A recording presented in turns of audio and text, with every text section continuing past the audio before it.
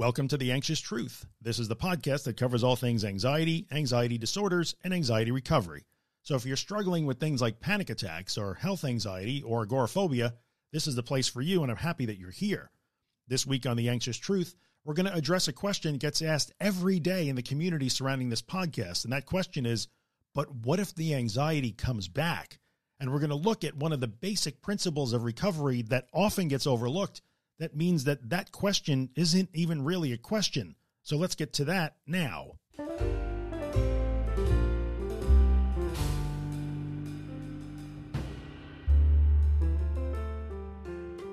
Hello, everybody. Welcome back to The Anxious Truth. This is episode number 256 of the podcast. We are recording in May of 2023, in case you are listening from the future. My name is Drew Linsalata. I am the creator and host of The Anxious Truth. If this is the first time here listening to the podcast or watching on the YouTube channel, welcome. I'm glad you found us, and I hope you find the content helpful in some way. If you're a returning listener or viewer, well, welcome back. This week on the podcast, we're going to answer a question that gets asked every day in the community surrounding this podcast, generally by people who are working really hard to overcome their anxiety problems, and they're starting to see progress. Things are changing and they're starting to get better, and then they get stuck and trapped in the cycle of, but what if it comes back? I can't stop thinking that I might never get better. I can't stop thinking, what if it comes back? Now, I understand why people think that. When they start to feel a little better and things begin to change, they automatically go to, yeah, but this can't possibly last. What if it comes back? And what if it comes back in the end, as you're going to see today, isn't even really a question that needs to be asked, because you're missing an important part of the recovery process. And I understand why, because you're so close to it that you really can't see that. Now, before we get into the nitty gritty here, just a very quick reminder that The Anxious Truth is more than just this podcast episode. There are books and 250 something other free podcast episodes and a ton of free social media content and workshops and all kinds of goodies that you can find on my website at theanxioustruth.com. So if you're looking for more help, more information, more things that might be useful to you, head on over to that website, theanxioustruth.com, and check it out. Avail yourself of all the resources and make the best use of them that you can. And if you're enjoying this work and it's helping you in some way and you want to find a way to support it, all the ways that you can do that are also on the website at theanxioustruth.com/support if you want to check that out. Financial support is never required here, but always appreciated. And no matter what way you choose to support the work that I do, whether it's writing a podcast review or just hitting the like button on one of my YouTube videos, thank you so much. I appreciate that. You're really helping. So let's get to today's topic, which is the dreaded, but what if anxiety comes back question. And I think when we ask that question, it reveals that we are seeing the anxiety itself as the thing that changes in the recovery process. And here's news. That's not actually what happens. We often use explanations to try to, I guess, teach people what's happening. And those explanations often sort of imply, and I do this, I'm guilty of this, sort of imply that you're changing the anxiety. You're turning down the volume. I've used that. You're turning off the threat response. You're lowering the volume. You're lowering the intensity. You're changing your amygdala. You're turning off your amygdala. Like, we say things like that, but that's not really what's going on. Yes, we are changing our level of sensitization. There's no doubt about that. I would agree with that. But in the end, the sensations of anxiety, the state of anxiety itself doesn't really change. So as a fully recovered person, I can tell you that in retrospect, I can see that my anxiety didn't change one bit, not even a little. And you might say, how can you possibly call yourself a recovered person and also say that your anxiety hasn't changed? Well, I'll tell you why. Because I do not live my life anxious all the time anymore. Why is that? Well, that's because I've learned that I don't have to be afraid of how I feel anymore. Nonetheless, I am alive, and I'm always transparent about this, so I can experience anxiety sometimes because I'm just a human being. And the idea that we would eradicate anxiety or guarantee that you will never be really anxious, afraid, or panic ever again is ridiculous. Nobody can guarantee that, and that's not what you should be aiming for. Yet I live as a very normal person that can sometimes, like any other normal person, experience anxiety, sometimes a lot of anxiety. On very rare instances, I might even experience a panic attack. It's just not terribly impactful anymore like it used to be. But I can tell you unequivocally, and I think most recovered people would probably corroborate this, that the anxiety feels exactly how it felt 20 years ago. when I was really struggling, when I couldn't leave my house, when I needed safe people all the time. I didn't want to stay alone. I was afraid of everything. I was convinced that my food had been poisoned, and I was obsessed with thoughts of death and existence. It was not a fun place to be in. But I can tell you that the sensations, the feelings, the experience of anxiety, panic, and fear now are exactly the same as they were then. So what's the difference? How can I say that most of the time I am not anxious at all? And even if I do experience anxiety, it does in no way influence my life. It doesn't influence how I make my plans or what I do or where I go or what I want to do. It's a non-issue. It's a thing I experience sometimes, like anger or sadness or happiness or disappointment or getting the flu. That's the way anxiety is in a recovered person's life. So is it possible that you'll never panic again? It's certainly possible. I mean, that would be great, right? Maybe that'll happen. But if it doesn't happen, it doesn't mean that it came back. So when we ask the question, what if it comes back? We're thinking that somehow or other, what we're doing in recovery is changing this monster that's been stalking you and attacking you. You're somehow wrestling it into a different form or pinning it down into submission. And that's tenuous, because what if it gets up? It's strong. It's powerful. It's so impactful on me. It controls me. I have it pinned down now, but what if I'm not strong enough and it comes back? So I understand why you see it that way, because of the way you relate to it today. But when you realize that the change does not happen in the anxiety, the change happens in you, everything is different. So I never worry that it's going to come back, because I don't have to worry about that. That's actually a question that I understand I don't even have to ask. So when people say, how can you be so sure of the answer? It's not that I'm so sure of the answer. I just know that that's not even a question. That's not a valid question for me anymore. And it's not a valid question for most recovered people.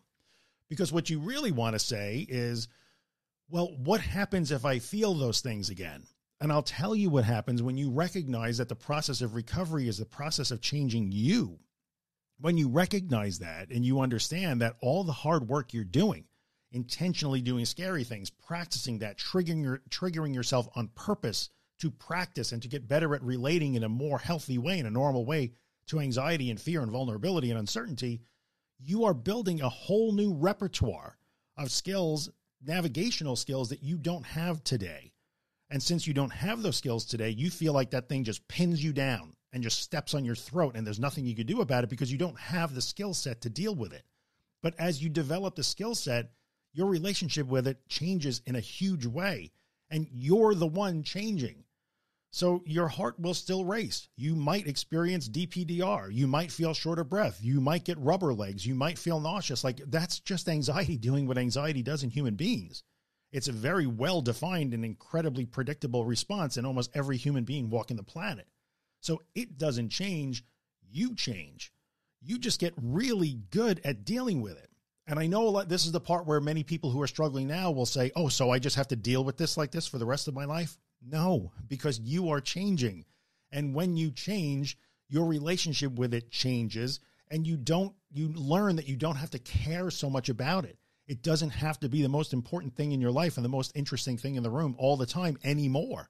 So no, you don't deal with it the way you deal with it today, because you get better at dealing with it, which means that you stop having to deal with it so much. So what if it comes back isn't really a concern anymore, because we have to recognize that it's not the anxiety that we're changing us. We change us. We get better at things. We grow, we learn, we get experienced, we get wiser, we get more adept at navigating through these negative internal experiences. And that's everything, because that really changes the equation a lot. You don't see it anymore as an it that comes back. When you recognize that you are the part that's changing and not it, that leads you to say, well, what will happen if I feel it again? Oh, well, I will do this, this, this, and this, the things I've been doing. I will use my new skills. I will use my new understanding. I will use my new knowledge. I will use the wisdom I've gained. Like, see the difference?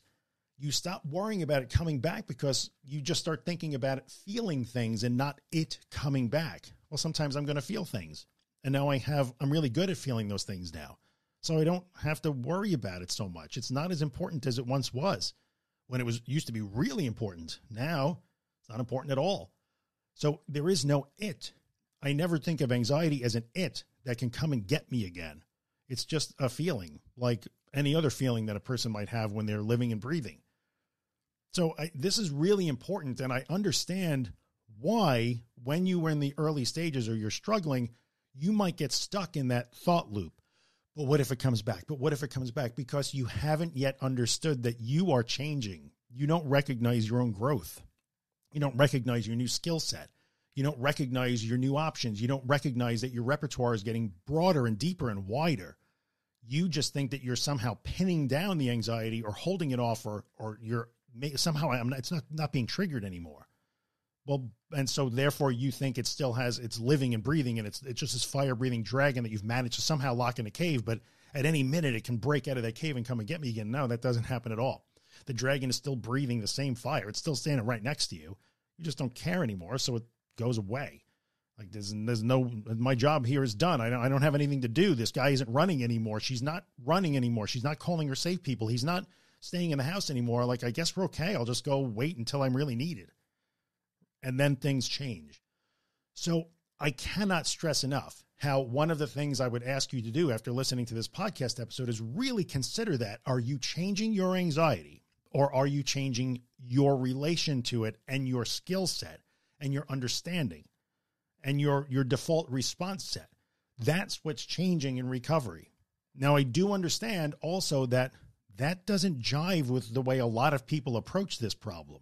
If you approach it as a body problem, if you approach it as a problem that requires some sort of nervous system regulation, if you are constantly approaching it as a trigger problem where you need to avoid your triggers are all over the place and you never get to avoid them all. So it will seem like this very tenuous recovery that can be shattered at any time because you're trying to control things or fix things that are kind of beyond fixing, as opposed to understanding like, oh, wait a minute, I'm just going to let those things be whatever they are, and I'm going to get really better at dealing with them. I'm changing. I'm the one that's changing, not it. And then when you accept that and you understand it, you start to see it through experience, through actual real life. When you're doing it day in and day out, then I'm changing, not it, happens because you stop looking at it as an it. It's no longer a special it. What if it comes back is no longer a question, because I never really look at anxiety as it anymore with a capital I. It, the thing, right? It's not a thing anymore. So I don't have to think about it coming back. I just think about having all the different experiences and emotions and states that people have, and I'm just good at dealing with them now. Just like you will get better at dealing with them as you go through this process. So what's the moral of the story here? The moral of the story here is give yourself some credit, because you are the one changing and growing and getting better and smarter and faster and stronger and wiser and so many different options that you're giving yourself now, when your only option used to be retreat, run, hide, and avoid. And that got you into the sort of that dark place that you're trying to get out of now. And you don't have to do just that anymore. So you are changing. Give yourself the credit. You are making progress. It is staying the same. You are changing around it, and therefore, in a way, nullifying it, because you won't worry anymore that it comes back when you're not afraid of it anymore, and you know you're capable.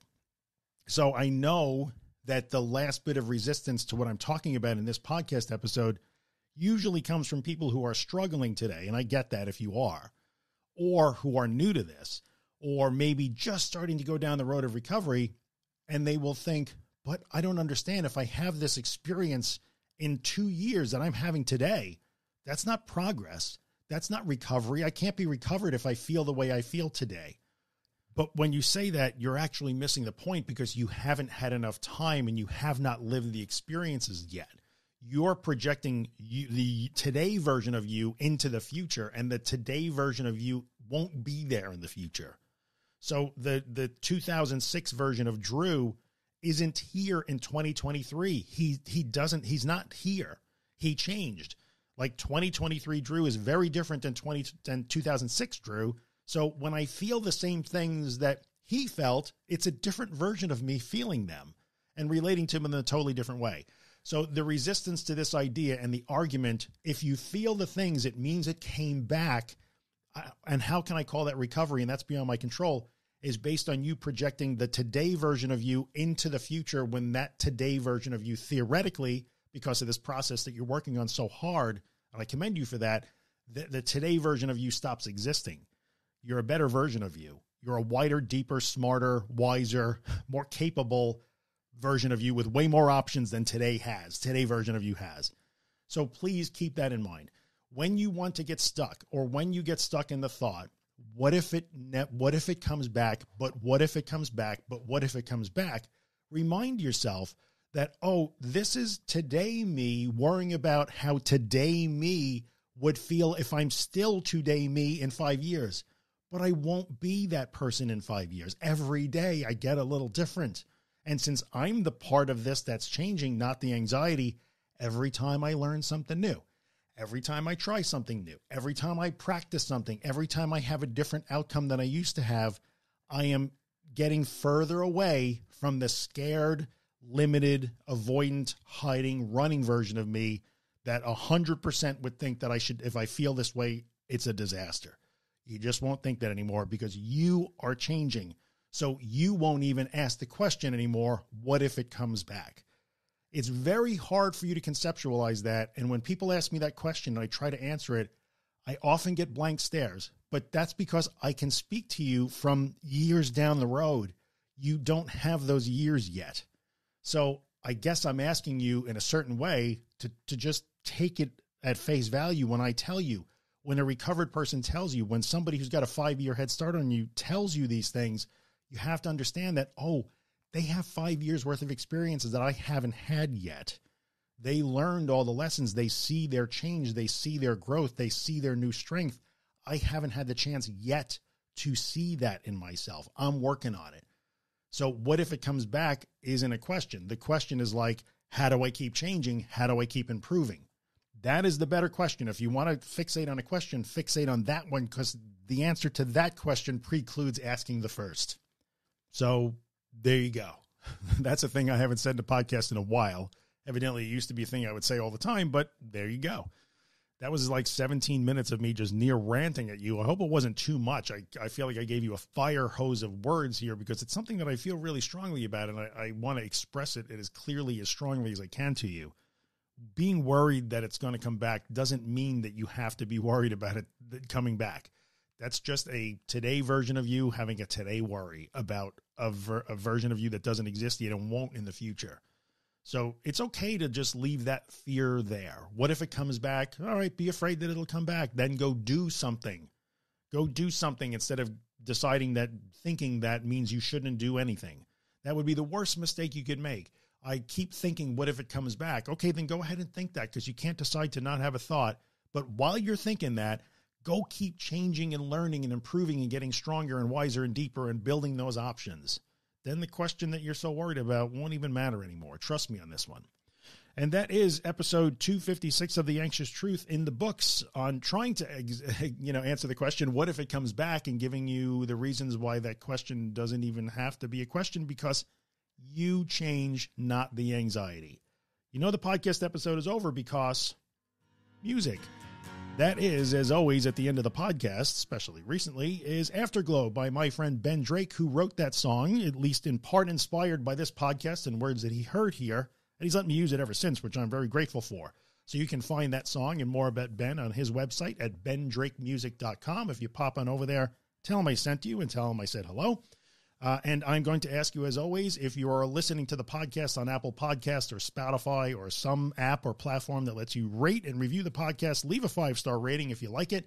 And if you really like it, maybe take a second and write a quick review, because that's how more people find the podcast, and we get to help more people that way, which is why I do this to begin with.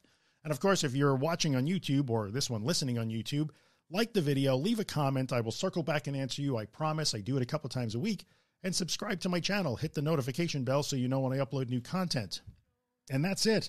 We are done for this week.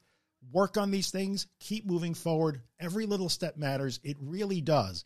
Because even when you're worried that you'll never get better or it might come back, the best thing that you can do to that is go ahead and get better even while you're worried about that. I know that sounds ridiculous, but that's your job, and I know you can do it. Thanks for listening. I will see you again next week. Looking back or dwelling on the past, you know you'll never get another chance, so go and live your life.